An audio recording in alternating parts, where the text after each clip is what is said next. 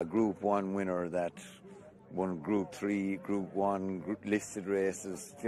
They're very special to have and very hard to get with the checkbook we have.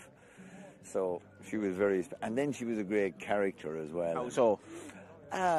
Things like in the morning after she was ridden out, she always went to the paddock and she'd stamp her foot if you were 10 minutes late after breakfast.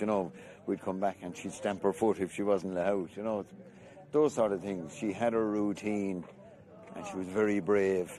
And, as well documented, she has crooked legs and that. And, her bravery and she was very special.